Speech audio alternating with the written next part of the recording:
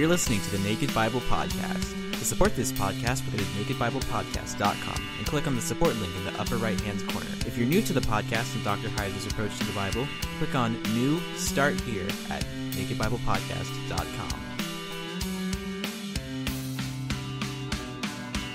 Welcome to the Naked Bible Podcast, episode 199, Hebrews chapter 13. I'm the layman, Trey Strickland, and he's the scholar, Dr. Michael Heiser. Hey, Mike, how you doing this week? Oh, busy. Maybe a little more harried than usual. Lots of stuff to do, and some of it we'll actually mention here. I'm beginning prep for a conference and whatnot, and just a little bit more harried than usual. Yeah, is there ever a time where you don't do anything, like where you actually just like go on vacation and do nothing, or do you always fill your time with doing something? Yeah, I can't remember ever doing nothing. So if nothing pops into my head, I guess the answer is no. I can imagine your brain would explode if it just got quiet and still. You'd probably get scared. Oh, well. I probably would. That would just be too unnerving. Or do you go to sleep? I mean, like me, I have a hard time going to sleep because my mind's racing. It's hard to shut my brain down. Do you have that problem? I don't. It's like, well, I'm done now. Well, that's good. You get it all out during the day, and then you can go to sleep because you've accomplished so much. Me, on the other hand, I'm just coming up with ideas and thinking all the time, so it's hard to go to sleep. Well, for me, that's usually when I'm in the shower or driving or something like that. So, yeah, not so much at night, which is good. Well, that's good. Yeah, and in the pot of coffee a day for me doesn't probably help. The caffeine situation probably does not help me, which I know you don't have the coffee problem, but tea has lots of caffeine. But I don't know how much tea you consume in the day, but I have a caffeine problem, Mike. Well, I guess I'm not real surprised. Yeah. I'm good for 4 or 5 cups of tea a day, but it's nowhere near the caffeine content that I'm sure you're consuming. Well, I try to shut it down early afternoon because I know how long it takes to metabolize, and it's part of my problem at night and all that stuff. But anywho, enough the medical report. Right. Mike, I want to remind everybody this is the last episode of Hebrews, and we want to ask people to email me their questions about the book of Hebrews specifically. I've already received lots of questions, so we've still got a couple weeks before that episode airs. So send me your questions at treystrickland@gmail.com. Also, we want to remind people to go get their tickets to the Spokane, Washington, the Naked Bible Seminar 3-day event that you'll be doing in Spokane there, March 2nd through the 4th. You can get those tickets at drmsh.com. Look for the Spokane event. Yeah. Right-hand side is where the calendar is and everything's set up. Well, Mike, any final thoughts as we wrap up the book of Hebrews here? Well, boy, yeah, it is close. 199, Hebrews 13, so we are done after the day other than the Q&A. So I think, I've actually gotten some email correspondence of appreciation. No haters thus far, but just about the emphasis on believing loyalty. So for some reason, that is sort of striking a nerve with a number of people. So I think going through Hebrews and, as it turns out, having that be kind of a drum that we're beating with some regularity, I think that's been useful. Yeah, I couldn't agree more. I think it's been a great book, and I'm excited to see what the next book is that we'll cover. After this episode, we'll have our 200th episode, which I can't believe 200. That's a big milestone. Then we'll have the Hebrews Q&A, another Q&A, then a couple of interviews and single topics. And so we're probably looking at about April, I'm going to say, before we start to vote on the next book that we're going to cover. So we got some time before we get into another book. So Yeah, it'll be interesting. We'll come up with, we'll use some of the old ones that people voted on and toss in a new one or two and just see where people land. So, who knows? I didn't expect Hebrews this time around, and we got a clear direction there. So who knows what it'll be next time? It's been a good one though. I'm glad they chose it. Yeah. Well, let's jump into Hebrews 13 and wrap up the book here. It's a bit of a shorter chapter. There's some elements of kind of summation and recap and cleanup that the writer's doing here, but there are a few other things that are I don't know if I want to say new, but little excurses that he takes that are going to be worth commenting on, talking about. So as we start, let's just, since it's not too long, I'm just going to read through the chapter, and then we'll go back and jump into the first verse. So again, after all this we've had, said about remaining in the faith, keep believing, don't give up. Again, the persecution, context, he really starts to get more pastoral, I think, in this chapter. But we're just going to read through the whole thing and then jump back and camp at a few places. So he writes, "Let brotherly love continue. Do not neglect to show hospitality to strangers, for thereby some have entertained angels unawares. Remember those who are in prison, as though in prison with them, and those who are mistreated, since you also are in the body. Let marriage be held in honor among all, and let the marriage bed be undefiled, for God will judge the sexually immoral and adulterous. Keep your life free from love of money, and be content with what you have, for he has said, I will never leave you nor forsake you. So we can confidently say, the Lord is my helper, I will not fear. What can man do to me? Remember your leaders, those who spoke to you the word of God. Consider the outcome of their way of life and imitate their faith. Jesus Christ is the same yesterday and today and forever. Do not be led away by diverse and strange teachings, for it is good for the heart to be strengthened by grace, not by foods which have not benefited those devoted to them. We have an altar from which those who serve the tent have no right to eat. For the bodies of those animals whose blood is brought into the holy places by the high priest as a sacrifice for sin are burned outside the camp. So Jesus also suffered outside the gate in order to sanctify the people through his own blood. Therefore, let us go to him outside the camp and bear the reproach he endured. For here we have no lasting city, but we seek the city that is to come. Through him, then, let us continually offer up a sacrifice of praise to God, that is, the fruit of lips that acknowledge his name. Do not neglect to do good and to share what you have, for such sacrifices are pleasing to God. Obey your leaders and submit to them, for they are keeping watch over your souls, as those who will have to give an account. Let them do this with joy and not with groaning, for that would be of no advantage to you. Pray for us, for we are sure that we have a clear conscience, desiring to act honorably in all things. I urge you the more earnestly to do this, in order that I may be restored to you sooner.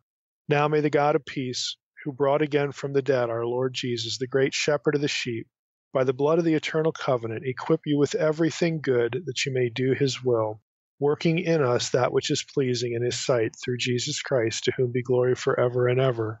Amen. I appeal to you, brothers, bear with my word of exhortation, for I have written to you briefly. You should know that our brother Timothy has been released, with whom I shall see you if he comes soon. Greet all your leaders and the saints. Those who come from Italy send you greetings. Grace be with all of you." And that's the end of the letter. It's pretty obvious that he strikes a pastoral tone here, which you'd expect, for the end of the letter, the end of the whole thing after he's really been into a lot of deep content in terms of what he had to cover here, what he wanted to cover. So you have the first 6 verses here, and again the tone is really obvious. Let brotherly love continue. Well, why would he even mention that? And again, it's because what did he just get done saying in the 12th chapter? Let brotherly love continue. The context, of course, is encouraging mutual support in the face of persecution, so as to help believers, people in the community, endure, that is, keep believing. But the whole section here, again, is just sort of peppered with kind of pastoral sorts of encouragements. So just to read through quickly, let brotherly love continue. Do not neglect to show hospitality to strangers, for thereby some have entertained angels unawares. Remember those who are in prison, as though in prison with them, and those who are mistreated, since you also are in the body.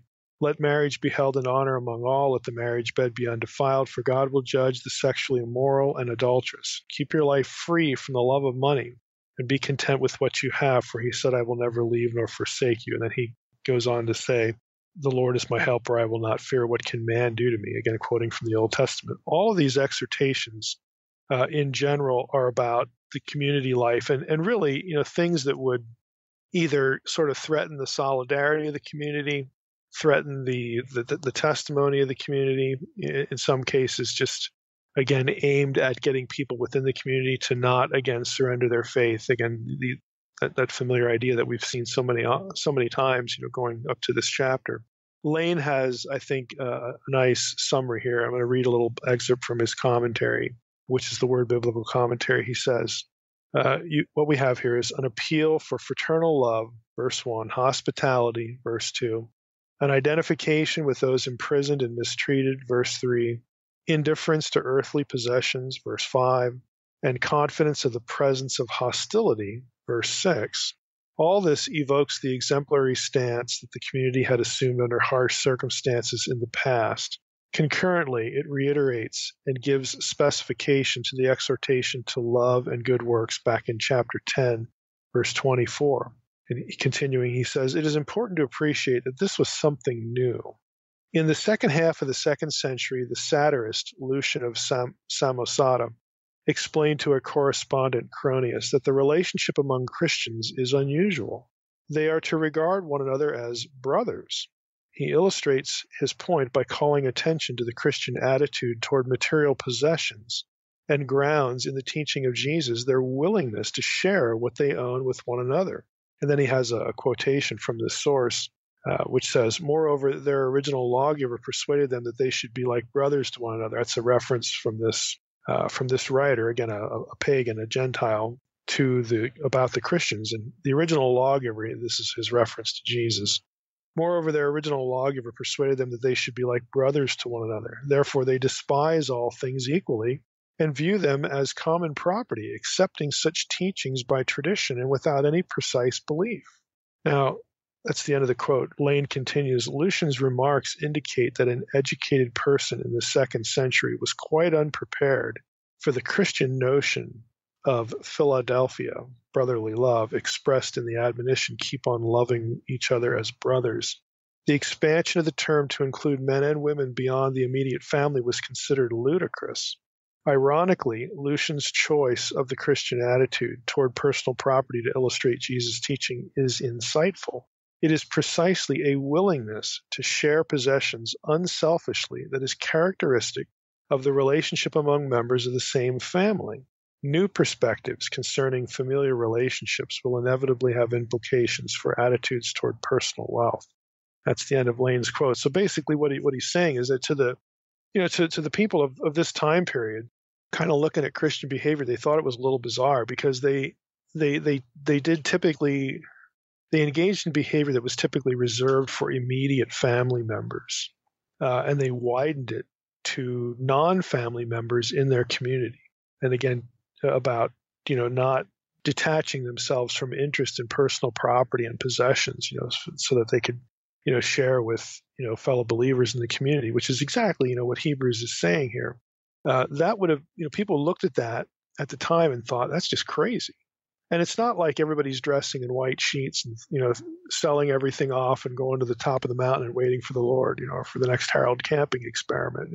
Just that isn't the point. That's not why it was weird. It was weird because you treated non-family members the way you would treat them as family. Your close relatives, your immediate family. That just wasn't normal. But within the Christian community, it was normal. And if we're looking, if we're paying attention here, what the writer of Hebrews is saying, well, that ought to be normal. That ought to be the way that things are done. So back in verse 1, that he begins with this brotherly love continue, which means they'd already been doing it. This isn't anything new to them, to the Christian community. Let brotherly love continue.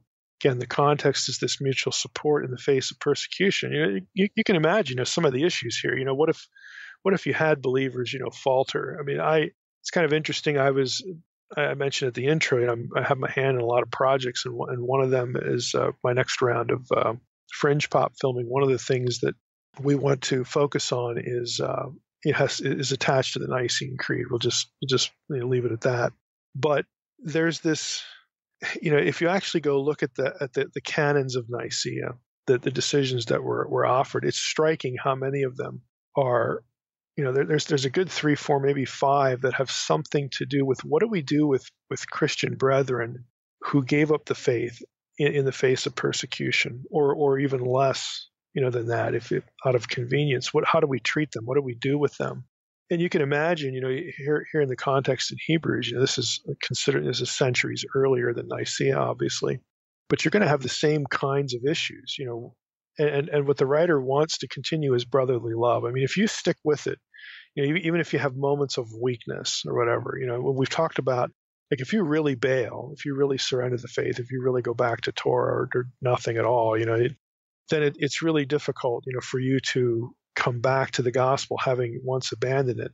But, let's say that happened to somebody. Let's say that they came back to the faith, or let's say that they had some other lapse, again, that was lesser, but still something that, would have been frowned upon by the community. The writer here is saying, look, let brotherly love continue. You got to stick together in these things. In other words, the opposite would be looking for occasions to pick at each other, looking for occasions to fault one another. It's precisely the opposite of what he wants them to do. And then he says, do not neglect to show hospitality to strangers, for thereby some have entertained angels unawares. Now, this shows a little bit about, broadly, it's like, hey, don't refuse hospitality to anyone because you never know. There's that feeling to it. And he's drawing on, obviously, Old Testament precedent. The most, the immediate referent here is going to be Genesis 18 and 19, where you have the Lord and, two angels show up. They appear as men to Abraham and Sarah. Again, it's a very familiar story.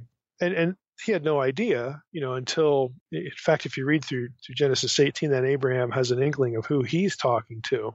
But we only find out from the writer of Genesis that the other two were angels when you get to chapter 19, and Abraham's not in that scene, So it has this feel of he didn't know until, after the fact. So there's that. That's why you should be hospitable. But, if we read verse 2 right after verse 1, it's a general truism. You're supposed to be hospitable to strangers.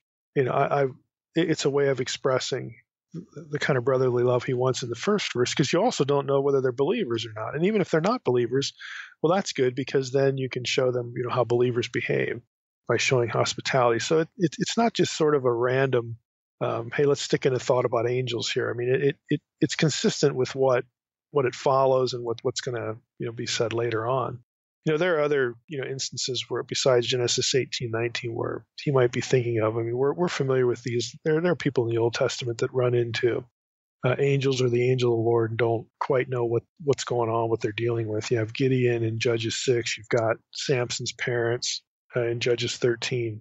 One of the more striking ones is actually outside the Protestant canon. That's the book of Tobit, which they were probably familiar with because they're familiar with the Septuagint. I still think that what the writer of Hebrews is, angling for here is Genesis 18:19. But in Tobit, you have a sort of a famous episode where you have a person, Tobias, who's the son of Tobit, being accompanied by an angel, on a mission or a task, and doesn't know it until the very end. You even have this ironic scene where the angel said, bids Tobias and a companion, a good trip, maybe an angel will greet you on the way and you'll have a safe trip. Well, he is one, it's kind of a humorous, sort of thing. So they might have been thinking of that, but I think probably the best bet is typically, Genesis 18:19. Let's go down to verse 4. We're just going to hit some things as we go through the passage. We're not going to comment on everything. Again, this is our typical approach, whatever seems to be interesting or worth commenting on. We have a comment here that is interesting, and I think that is worth bringing up in light of a lot of the content we've talked about before in the whole book, about salvation by faith and believing loyalty and whatnot. We get to verse 4, and it says, let marriage be held in honor among all, and let the marriage bed be undefiled, for God will judge the sexually immoral and adulterous. Now, you're going to have some people that again, we've had last episode in chapter 12, we had, certain things said in the chapter that people are going to hop on and they're going to say, well, look at this behavior. Surely this has something to do with salvation. Again, making moral behavior part of salvation, either unintentionally because that's just sort of the way we're tuned, to think by preaching we've heard, or something a little bit, I think, more sinister that you've got a redefining of the gospel with intent behind it. But here's another one of these. Well, surely the writer wouldn't bring this up unless it has something to do with salvation, or you would assume that the judgment here he's talking about has something to do with a person's eternal destiny. The passage never says that. Of course, God is going to judge sin. Okay? Be sure your sin will find you out, that kind of thing. Of course, God is going to judge sin, unbelievers and believers alike.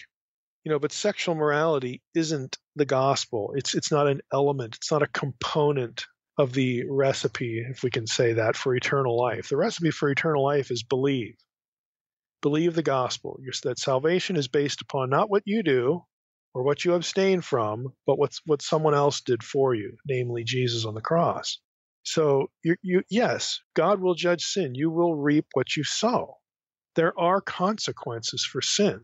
But the comment here is more about, the consequences. It's not about moral achievement unto salvation.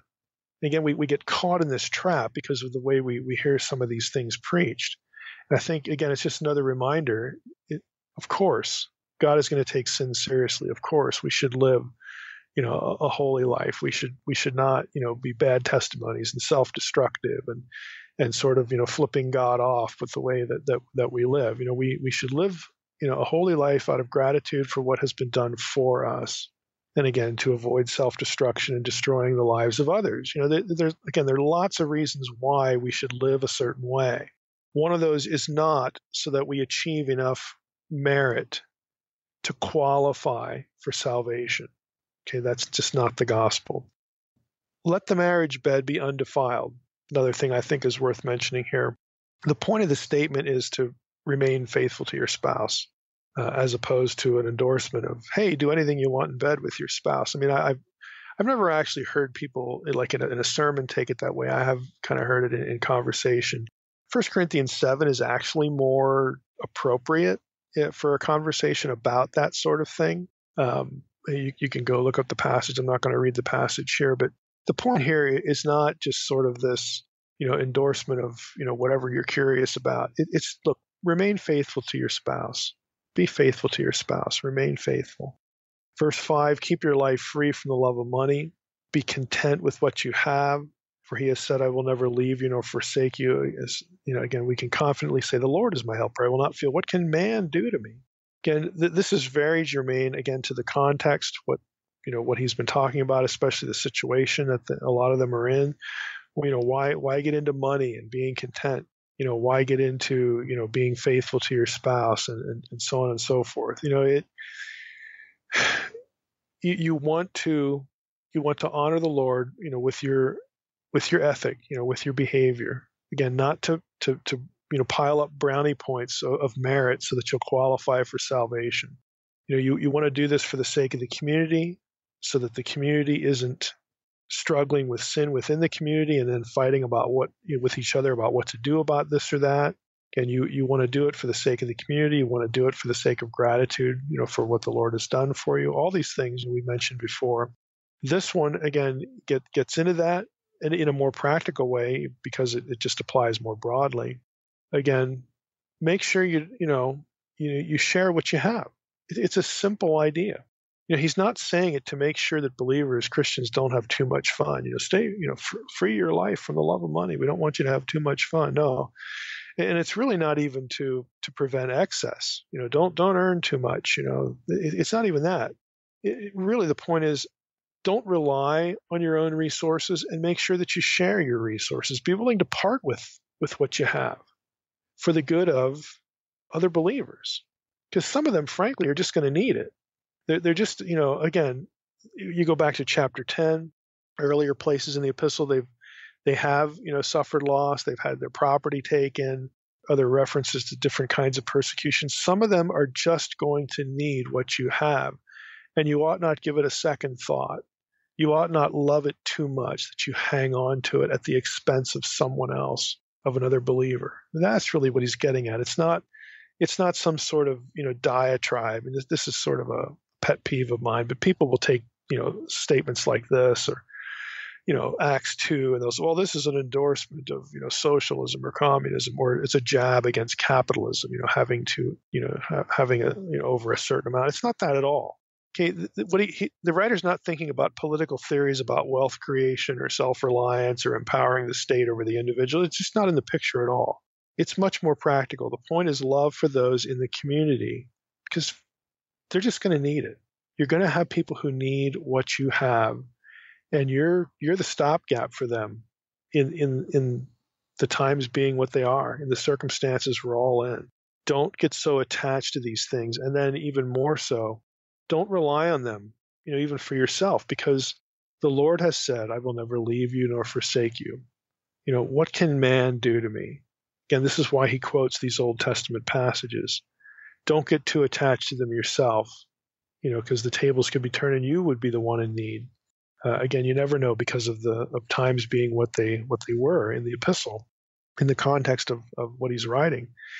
In verse 7, he says, "Remember your leaders, those who spoke to you the word of God. Consider the outcome of their way of life and imitate their faith." What's interesting here, at least to my eye, is it doesn't say, consider their way of life.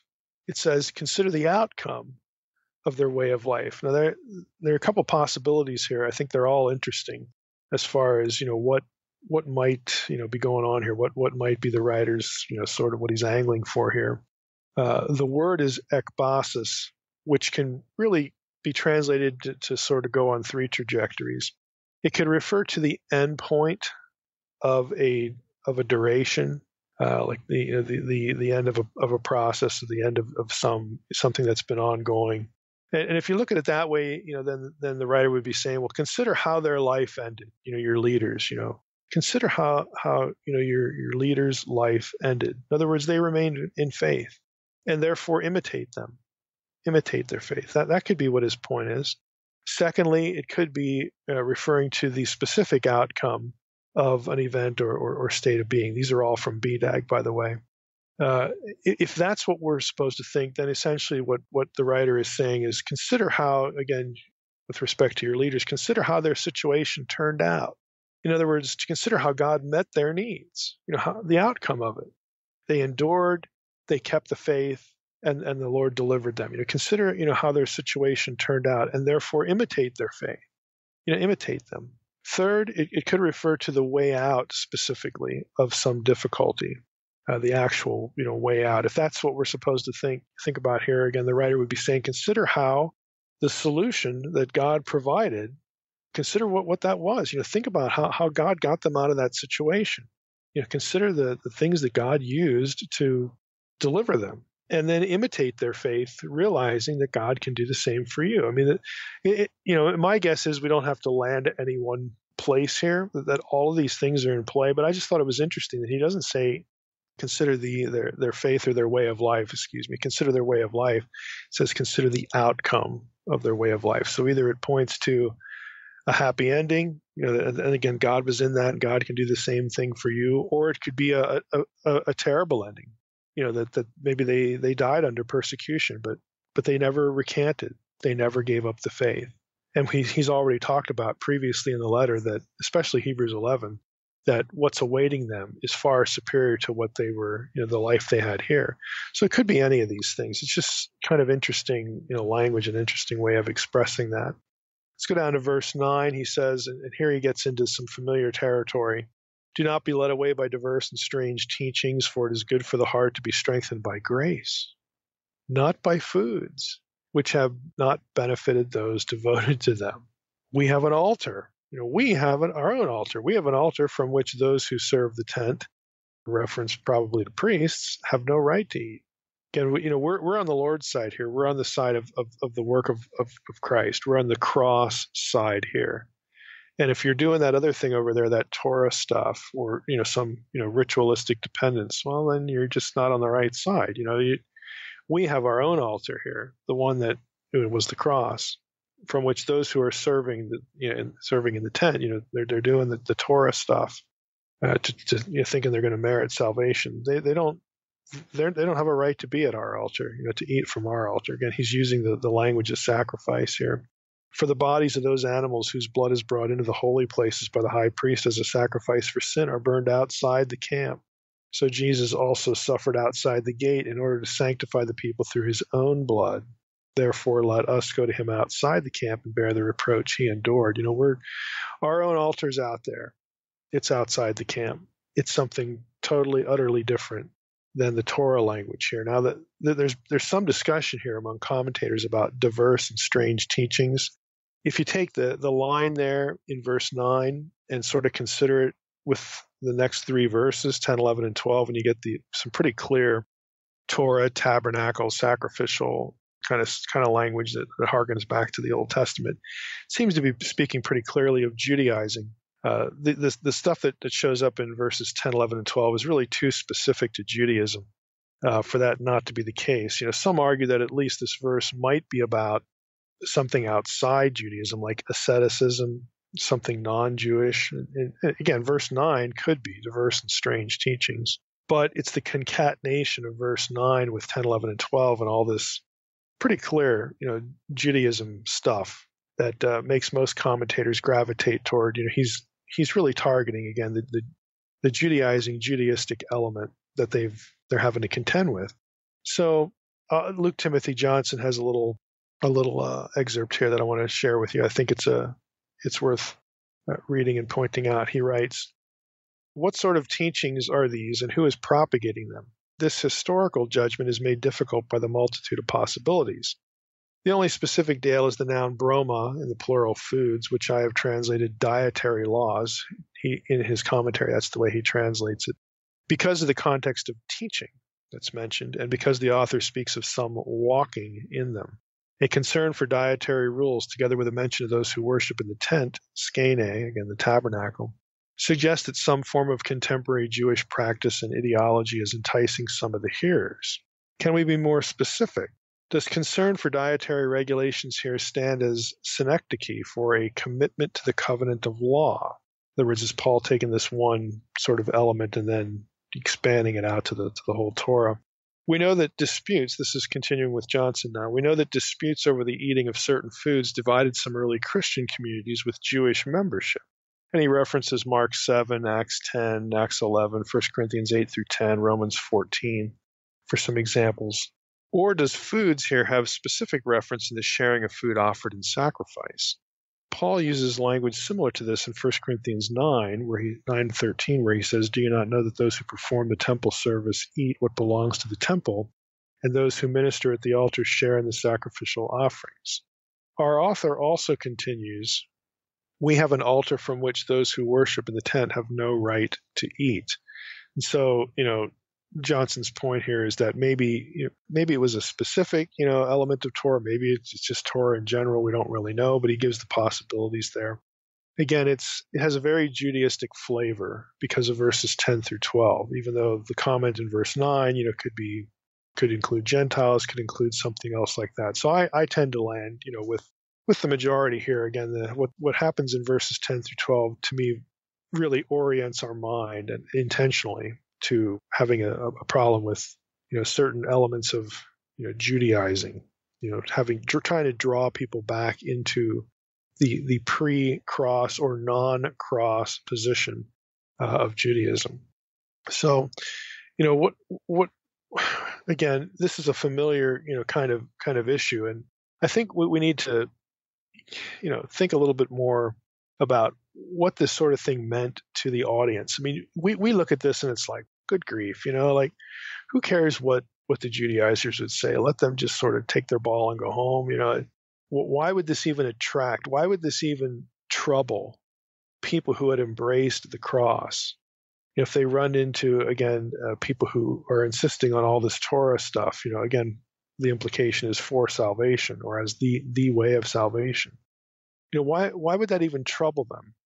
Well, those things, I mean, if they came out of that context, then what they are not doing, the things they are rejecting in favor of clinging to the cross event, they're being told that these things are actually the tickets to eternal life. And so it might be, again, if you grew up with that really, that does trouble you, because it's like, what if I'm wrong? What if these things really are the tickets to eternal life and I'm cut off from them, and I'm, deliberately, not going down, not doing these things. I'm deliberately forsaking, what Moses taught, all these kinds of thoughts. I think it, for those of you who might remember your history of civ class, or maybe you put a little study into church history, to me, this is sort of akin to like the medieval Catholic Church, where they would put people, they would excommunicate people all the time. They would put whole nations under what was called interdict. That was like if the king didn't do what the Pope wanted, he would put his country under interdict. That means everybody in your country is excommunicated. You're cut off from things like, communion, from the Lord's, Supper, from the Eucharist. There were cases where they couldn't even get married. And you say, well, who gives a rip? Well, they naturally gave a rip because in the Catholic Church, marriage was a sacrament. The Eucharist is certainly an issue. You couldn't get your kids baptized. Basically, if you were put under interdict, you were cut off from the means of grace. That was how it was used in medieval times as a tool, a political tool that the Church wielded rather effectively in a number of contexts. Some pretty famous historical episodes, because if you're putting yourself out there as the source of grace, the means of grace, and then you cut people off from those things, you're not going to do Mass for them anymore. Your priests aren't going to do baptisms in that country anymore. The people are effectively cut off from heaven. They're cut off from eternal life. If they buy into that system, then you're basically toast. You don't really have an alternative, because the Church is telling you that if you want eternal life, these are the things you have to do, and we're the ones who do them. We're the only ones that are authorized to do them. So when we say jump, you should say how high. Otherwise, you're just cut off. So, the situation is kind of akin, to the Judaizing threat. If you came from this sort of background where we're Jews, we're elect, we have circumcision, we have, the Torah, we have, this, that, and the other thing, that we're supposed to do now to, honor the true God, and so on and so forth. And, if you have some of those people coming back to you and telling you, look, if you don't, get rid of this Jesus talk, this Jesus thing, you don't come back to this, you're done. You're done, because we are God's people. We are Yahweh's people. This is what your Old Testament is about. And if you're not part of us, you're not gonna be with the Lord when you die. This is salvation right here. And so, if you were used to that, if you grew up with that, it's going to have meaning. There is going to be a pull there. It is going to be a serious thing to think about. You are going to sort of check your thoughts. Like, oh boy, what if am I making the right decision? And so it was a serious sort of thing. And the writer of Hebrews, again, is trying to remind them again. He's just spent 12 chapters talking about the superiority of Christ and how the Old Testament leads to Christ. How what God was doing in the Old Testament led up to this point, this person, this sacrifice. And he's gotten into the logic, the rationale of why it's superior. He's even referenced the historical event of the cross and the resurrection, to validate it. He spent 12 whole chapters telling them, again, that what they have is so much better, because he needs to do that. Because not only do they have, enemies of different varieties, they've got one special sort of problem here going on. Again, this Judaizing element, trying to get them to give up their faith and come back, to a merit-based system of Torah. And if that was their original context, you better believe that's again, that's going to be a troubling conversation, a troubling thing to think about for a lot of them. So he keeps returning to these points, and here he does it again, in the last chapter.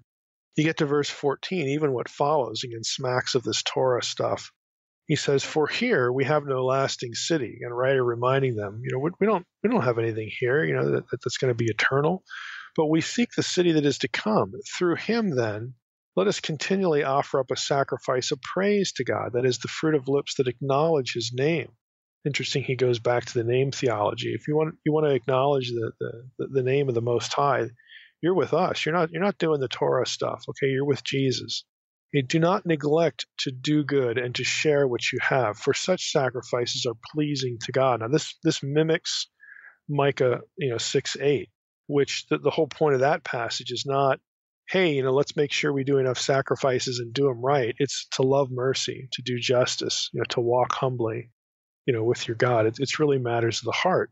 And he's just said in chapter 10, about how the blood of bulls and goats couldn't forgive, real, genuine moral transgressions. by your own system, those things aren't covered because they were abominations. They were punished with death or exile. Where was the sacrificial benefit there? Again, all these things, should be sort of in the mind of the reader, the mind of the hearer, if he or she heard this being taught. And the writer here is turning the sacrificial language right back on its head, because he's quoting the Old Testament, and he uses the Micah 6:8 idea of what God really wants. What the sacrifices that really please God are these things, to love mercy, do justice, walk humbly with your God. It's not doing rituals. And again, that's going to dovetail into the whole conversation that they've had about Jesus offering himself as a sacrifice as the superior high priest. And this one is the one you need to align yourself with, and you don't have to worry about other sacrifices. Not only were a lot of them, not even any good for certain problems in the Old Testament, not only would you have to keep doing them every day and every week and you just keep repeating the process, you keep hitting the reset button. Not only that, but they even if you did everything perfectly, it just didn't cover all the bases.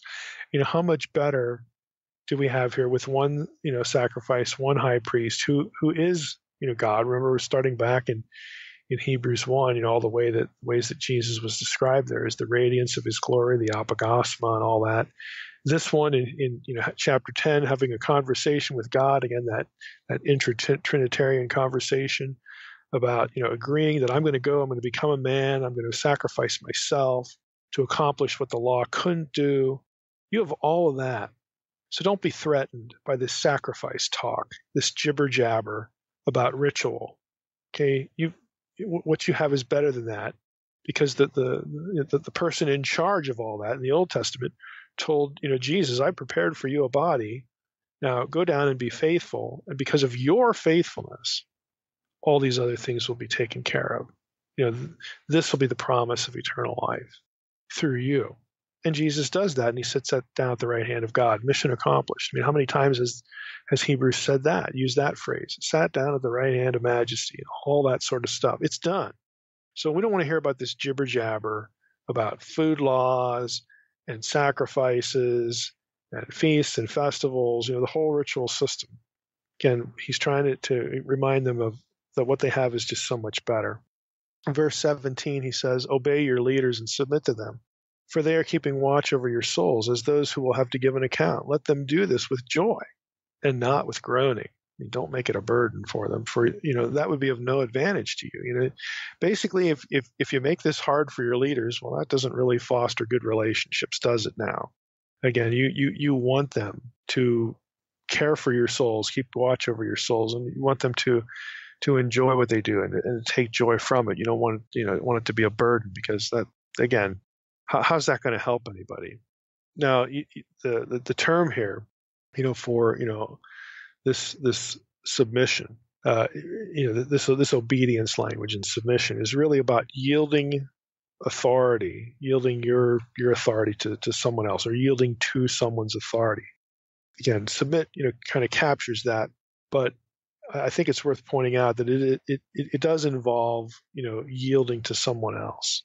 Now, Guthrie has a nice little segue here, a nice little summary of this. He writes, the writer is concerned only about attitudes and mentions two which are complementary to each other, obey and submit. The latter word occurring only here in the New Testament. This is the one about yielding authority. And Guthrie says, the function of the leaders is described in general terms as keeping watch over your souls. The same verb is used in Ephesians 6:18 in an injunction to keep alert in prayer. The task of the overseers is to maintain constant watch over those committed to their care. This is reminiscent of Paul's care of all the churches, 2 Corinthians 11:28, and of Peter's injunction to the elders to tend to God's flock, 1 Peter 5:2, which is itself reminiscent of the words of Jesus to Peter in John 21:15, feed my sheep and all that. It is noticeable, Guthrie continues, that the writer here uses the word for souls to describe people, for this is more vivid than saying you guys. The office of leader is recognized as one of responsibility, for those who hold such office will be expected to give account of their work. It is important to note that those who exercise authority must also accept responsibility for their actions. Now, I think all that's important because it's not, we shouldn't read what he's saying here, what the writer is saying, as sort of like something that I'm saying this just for the people in charge. They'll like that. No, he's not asking people to sort of blindly, submit either, because the reason they're supposed to obey their leaders is because the leaders have care over their souls. And if the leaders aren't really caring for their souls, then again, by definition, then the very logic, the very rationale for you to yield to their authority goes away. And this isn't just about blind obedience, no matter what they're doing, what they're, set of nonsense they're asking you to do. It's not what it's about. It's about, it has context. Okay, the context is care for your soul. And that is why you should yield to them. And not only that, but they are going to be held accountable for that, by God. So it's really, it's a request. It's an admonition, a little bit of that. It's a warning, kind of all rolled into one. It's not just sort of this command, to blindly obey no matter what, the guy telling you that I'm your leader, listen to me, no matter what they're telling you to do. Again, all of these things have context. The author, is really, again, not just saying things, to say them, not just saying things that we ought to take and again, sort of ignore the context. I'm harping on this a little bit because, well, let's just face it. There are those out there in leadership, individuals, groups, even movements that really define your fitness for salvation or for sanctification. Salvation would be the worst scenario, but they really define a believer's maturity and fitness and really evaluate your whole testimony by how blindly you submit to them. That is not the point. The submission has a context, and there will be a price to pay if it's abused. So if you're the one who needs to yield to authority, help your leaders. Help your leaders by holding them accountable that, I'm glad to submit to your authority because I can tell from the way you treat us, your own testimony, the way you conduct your own life, that you really have care over our souls. You're really concerned about our spiritual well-being. And so, we will gladly do that. We'll make it a joy, for you to be our leader and not a burden, not just nitpick, everything, that we may not understand, because we know you have our best interest in mind and we can tell. But again, hold leadership to the context of what's being said here for. It's not about blindly, oh, that's right, I forgot. You have this title after your name. And so even though, what you're telling me to do is kind of harebrained and I can't really see it in Scripture, it's coming out of your mouth, so I better obey. That isn't the point.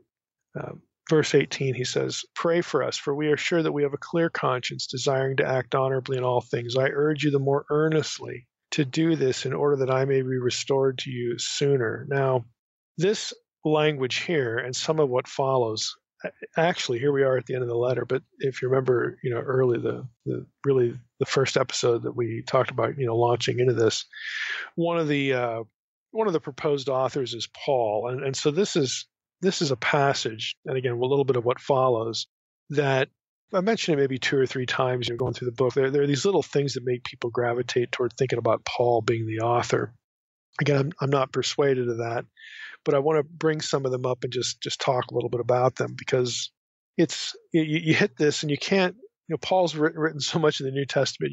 You sort of hear his voice a little bit, in some of what follows, and so that's true, but it's not that simple. So he says, "I urge you more earnestly to do this in order that I may be restored to you the sooner." Right away, we think of Paul being in jail. Is that really the context? Now, Luke Timothy Johnson again comments here. He says, "Throughout the composition, the author has used the plural when speaking of himself, that we may, this may happen to us and we, and so on and so forth." And here he does it again in verse 18. "Pray for us that we, for we are sure we have a clear conscience." Then he switches in verse 19 to the more personal, I. But Johnson says again, throughout the composition, he's used the plural when speaking of himself, and does so again in a request for prayer, such as we may find in Romans 15:30, Colossians 4:3. These are all Pauline epistles. 1 Thessalonians 5, 25, 2 Thessalonians 3:1. The us could include companions of the author, but the immediate shift to the first person in verse 19, singular, suggests that the request is for the author himself. Here it clearly implies the author was formerly part of their community life. Thus, he was able to recall for them their own earlier experiences and efforts in chapter 2, verses 3 and 4, chapter 6, 9 through 12, and then chapter 10, 32 through 34. So what Luke Timothy Johnson is saying here is, this sounds kind of Pauline, but it's probably better read because he addresses them in the first person right after this we talk. It's probably somebody who was part of their own community. So can we really say that Paul fits this bill? I mean, what evidence do we have of that? And of course, the answer is, well, we don't really have anything conclusive in that regard. Now, Hagner chimes in here, and he says, in light of the author's confidence in being able to visit the readers expressed in verse 23, we'll get to that in a moment, we probably can rule out imprisonment. So he doesn't think the author himself was in prison, unless he is about to be released. In any case, something still hinders him from coming to the readers, and he urges them to the more earnestly pray for him. Now let's go down and look at verses 23. We're going to skip a couple verses here and go to verse 22, and we'll come back and hit the other ones briefly. But this note here about at the end of the epistle, let me just repeat it for you. Just scroll down here when he says again, pray for us. I urge you the more earnestly to do this, that I may be restored to you the sooner. Again, we sort of read imprisonment into that. We read Paul into that, and what we've looked at so far just says, well, it doesn't really say that. It doesn't really have him in jail. We don't really know. But when you get down to verse 22, it says this. He's writing in the first person again. I appeal to you, brothers, bear with the word of my exhortation, for I have written to you briefly. You should know that our brother Timothy has been released, with whom I shall see you if he comes soon. Greet all your leaders and all the saints. Those who come from Italy send you greetings. Grace be with all of you. So now this, you could very easily read that and say, well, this must be Paul. He must have been in jail. He must have been in jail with Timothy. He's writing from Italy, Rome. There we go. That kind of thing. Well, let's look at what it actually says. I appeal to you, brothers, bear with my word of exhortation, for I have written to you briefly. You should know that our brother Timothy has been released. Now, he doesn't actually say that they were together in jail. He just says, hey, I heard Timothy got released, with whom I shall see you if he comes soon. Now, that would suggest he's not in jail. That would suggest that he's expecting, now that Timothy's been released, to meet up with him and then go see the recipients of this letter. And that's typically how it's taken, that the writer here himself is not in jail. He knows Timothy, or at least, probably has we can't be sure that he knows him personally, but again, by reputation, maybe. I mean, it could go either way. Greet all your leaders and all the saints. Those who come from Italy send you greetings. Now, maybe he'd received a group from Italy who sent greetings. Maybe he's in Italy. We don't actually know. So again, I just wanted to spend a few moments on this because we can't really nail down Paul here, even with the Timothy talk, even with the, hey, I'm going to I'm going to come and see you now, and that Timothy's got out of jail. We can't quite really get to this being Paul in prison with Timothy. And frankly, we don't even have a record of Timothy and Paul being in prison together. We do have a reference here that something happened to Timothy, but when it comes to Paul's own the chronicling of Paul's own life, we don't really get anything that specific. So we can't really nail it down as far as that. So that's more of a point of curiosity. Now, I want to skip back again to verse 20. Now may the God of peace, who brought again from the dead our Lord Jesus, the great shepherd of the sheep, by the blood of the eternal covenant, equip you with everything good that you may do his will, working in us that which is pleasing in his sight, and through Jesus Christ, to whom be glory forever and ever. Amen. Now the author's own prayer, again, this is Luke Timothy Johnson again, says, his own prayer begins with a wish. It's in the optative mood. Now, for those of you who have a little Greek, optative in New Testament Greek is pretty unusual. There aren't that many of them. It's the mood that expresses a wish or desire. Greek can do that in other ways besides the optative, but specifically optative forms do this. So again, he begins here his little final benediction by expressing a wish here. May the God of peace equip, you, so on and so forth. And then he extends that wish to himself. He includes himself in it. May the God of peace, who brought again from the dead our Lord Jesus, so on and so forth, equip you with everything good that you may do his will, working in us that which is pleasing in his sight. So he includes himself in it too. Now, some commentators have noticed the word equip here because it's not, it's kind of interesting that he would pick this word as opposed to something else. Johnson says this: the verb, it's katartidzane, is not haphazardly selected. The author uses it for the fashioning of the world through God's word in Hebrews 11:3. He used the same verb. And even more pertinently, for the, quote, fitting, unquote, of the Son with a body, through which he can do God's will in Hebrews 10:5. The connection between Jesus and the hearers is thereby once more affirmed. So let me just stop there. Johnson is saying the author picks this verb, may the God of peace, equip you, do this to you, knowing that they would, their ear would pick up on the fact that he used the same verb to talk about the creation of the world and fitting Jesus with a body, fitting the second person with a body. And by doing that, he, again, sort of aligns the believers with Jesus and God's, creative power, that sort of thing. The connection, back to Johnson, he says, the connection between Jesus and the hearers is thereby once more affirmed and is reinforced by the phrase, to do his will in every good thing. For it was said of Jesus that he was given a body precisely, quote, to do your will, O God, unquote, back to Hebrews 10 again. The author also made clear in Hebrews 10:36 that the people of faith needed to have endurance in order to receive the inheritance by, quote, having done the will of God, unquote. The human response of Jesus to God in obedient faith is now to be the response of those many sons, many children, whom God is leading to glory. That's the end of the Johnson quote. So I like that last line, that by using just this one verb, he gets his audience again to hear it, to listen to it, and to think about how this one verb choice connects them back to Jesus, connects them back to what Jesus did, how God made for him a body, and he did that specifically so that Jesus would be able to accomplish salvation, that he would be faithful and do this thing, this offering of himself, surrendering his life in this body.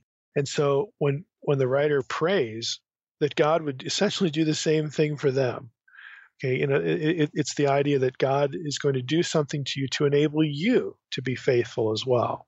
And it just connects them back with Jesus in sort of I don't want to say cryptic, because if you're listening to this, it was sort of your native language, you're gonna pick up on things like this. But to us, it's a little cryptic. But he connects them back to Jesus, even in that little statement about, that little prayer about them. I want to say one last thing before we wrap up here. This reference to Jesus at the end here. Now may the God of peace, who brought again from the dead our Lord Jesus, the great shepherd of the sheep, by the blood of the eternal covenant, so on and so forth. Now, this is just me talking. This is interesting to me because typically when we see this language, the great shepherd of the sheep, we think of this pastoral scene with little lambs skipping around the field and whatnot. And the shepherd is so gentle and kind, and he plays with the lamb a little bit, that sort of thing. This is the kind of thing that goes through our mind. There's that issue. And then just listen to the verse again. Now may the God of peace, who brought again from the dead our Lord Jesus, the great shepherd of the sheep, by the blood of the eternal covenant. You might, reading that in English, you might wonder, well, who's the great shepherd? Is it the God of peace or is it Jesus? Which one does it refer to? Because in the Old Testament, God does get talked about in this shepherd, language, but so does the Messiah. So, which one does it refer to? Now, its placement here makes it feel a little bit ambiguous, but grammatically, it does definitely refer to Jesus, because Lord Jesus and the word shepherd are in the same grammatical case. It's the accusative case in the Greek. So we know specifically, he's talking about Jesus, but think about that. God and the Messiah get talked about in the same language in the Old Testament. And so this is, again, the writer of Hebrews defining Jesus or casting Jesus in these roles. Again, casting him as God, casting him as the Messiah. The other thing is that this language is not intended to be peaceful necessarily and pastoral. And I'm searching for a better word for it, but just this sort of, wonderfully, happy, kind of relaxed sort of thing. Shepherd is a word that was used for kingship in the Old Testament. 2 Samuel 5:2. In times past, when Saul was king over us, it was you who led us out and brought in Israel. And the Lord said to you, you shall be shepherd of my people Israel. You shall be prince over Israel. We have the same thing going on in chapter 7, verse 7, 2 Samuel. In all places where I have moved with the people of Israel, did I speak a word with any of the judges of Israel, whom I commanded to shepherd my people Israel, saying, why have you not built me a house of cedar? This is God conversing with Nathan, or with David through Nathan, that sort of thing. Kingship, the shepherding was one of the metaphors of kingship in the ancient Near East. Hammurabi is referred to as a shepherd of his people. Why am I getting at this? I'm gonna post again, for those who are newsletter subscribers. There's a really interesting article on Psalm 23 called "King Yahweh as the Good Shepherd." It's really, the article is really about Psalm 23 and its connections to ancient Near Eastern kingship, not just a happy little shepherd boy, but a king. Okay. It's interesting. I'm going to put that in the shared folder for newsletter subscribers. I think you'll find the article interesting. It's by Beth Tanner. But this is not, at the end of the letter, again, just some sort of effort to leave them with a happy thought. When he leaves them with this notion, okay, the Lord Jesus, the great shepherd of the sheep, he's ending on a note of kingship. Whether they realize it or not, whether they need to beat in their head, because maybe they do, because we've had all this talk about Jesus being, the radiance of God's glory, and he's seated at the right hand of God, and he's the great high priest. He ends the thing by reminding them he's the king.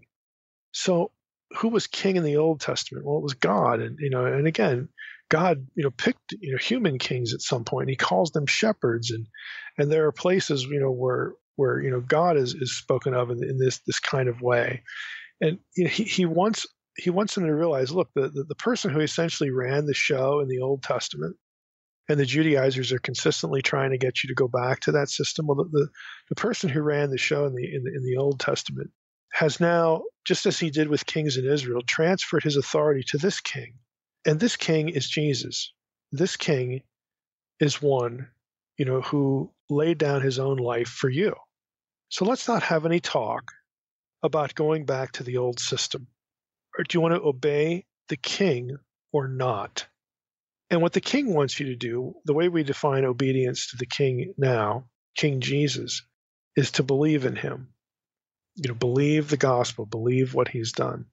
That's how we define kingship now. That's how we, that's really what is at the heart of our faith at this point right now.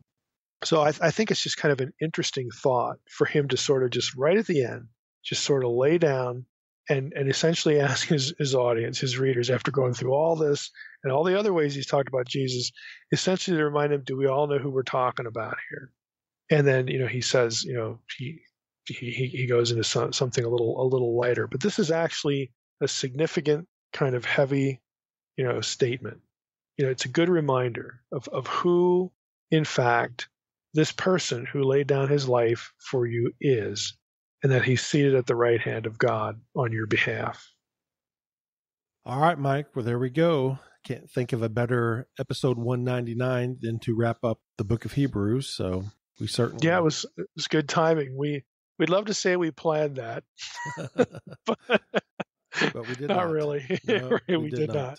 But it worked out perfectly. So that was awesome. We appreciate you taking us through the book of Hebrews, and want to briefly remind everybody, send me those Hebrews questions if you got any, and also go get your tickets to that Spokane, Washington seminar.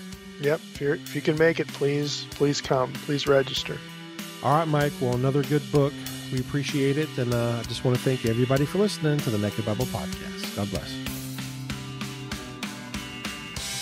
Thanks for listening to the Naked Bible Podcast. To support this podcast, visit www.nakedbibleblog.com. To learn more about Dr. Heiser's other websites and blogs, go to www.drmsh.com.